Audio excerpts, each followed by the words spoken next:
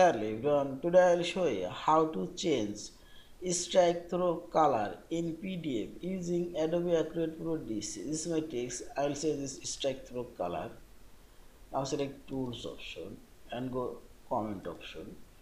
Now click on this strike-through text and select it. And here you will find this color option. I will choose this color, blue color. Also you can see this color opacity. See this.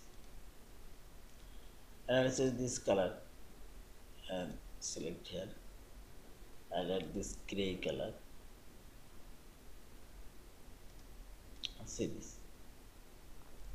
Also inside this green color, I make it yellow color. Yeah, this is. In this way, we can change all of this strike through color as we like. Yeah. Thank you for watching. Please subscribe, like, share and comments.